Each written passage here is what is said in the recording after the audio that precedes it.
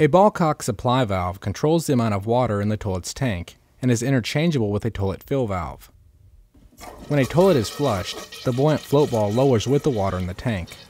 When the float ball drops, the ball cock supply valve is triggered, filling the tank with water.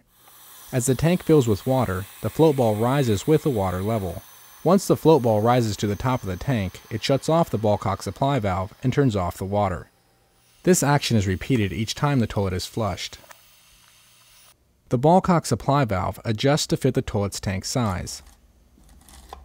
The supply valve is inserted into the tank. Then the lock nut is screwed on, securing the valve. The shank of the ball cock supply valve easily attaches to the standardized 7/8 inch toilet fill hose.